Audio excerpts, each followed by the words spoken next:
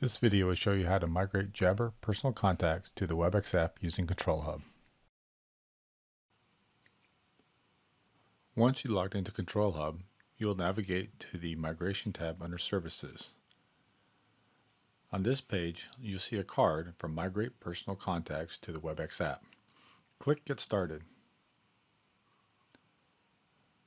On the following page, you'll have two ways to import the on-premise data.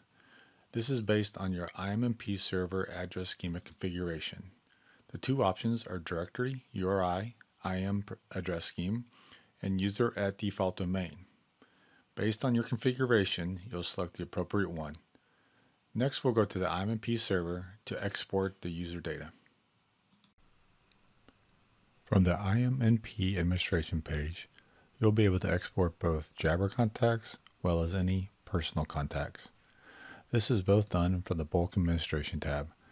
Jabber contacts are under Contact List and personal contacts under Non-Presence Contact List.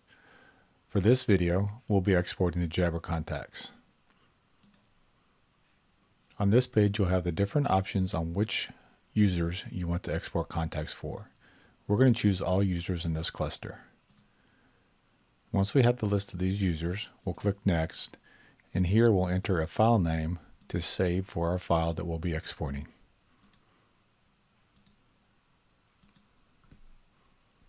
To check the status of your export, you can go to Bulk Administration, Job Scheduler.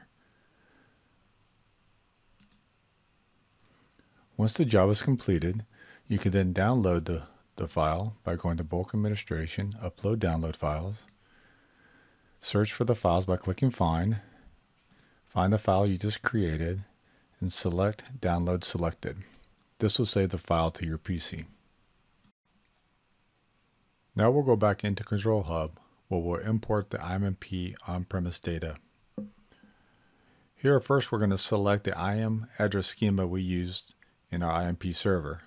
For this video, we use Directory URI IM address schema.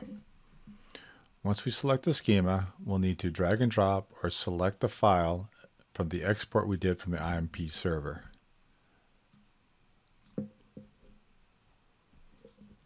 This will import and validate the contacts that we exported from IM&P in Control Hub. Once that's complete, you'll see some information regarding the imported data. If everything looks good, you'll be able to click Review for Sync to begin the migration process. On the next page, you have an option to fix any errors, if any existed, or you can continue with the migration by clicking Migrate Contacts. Now give yourself a migration task name.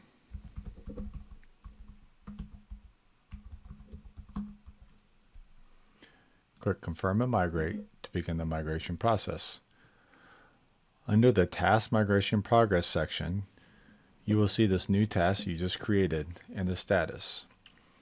We'll want to watch for the status to go from draft to in progress to finally completed. Once completed, you'll see information about the number of users, contacts, and successful migrations there were. If there are any errors, it would also show up on this line. There is also an option to download some files about failed and successful contact migrations for further analysis if needed. Another note, if you want to do another migration, you'll need to delete this on-premise data first. Do this by clicking the three dots, Delete, agree to the two statements, and then click the Delete button. Once you do this, you'll be back to where you can import the next file and begin the migration of that data. Now at this point, your migration is complete, and the users that have been migrated should be able to see their contacts within their Webex app.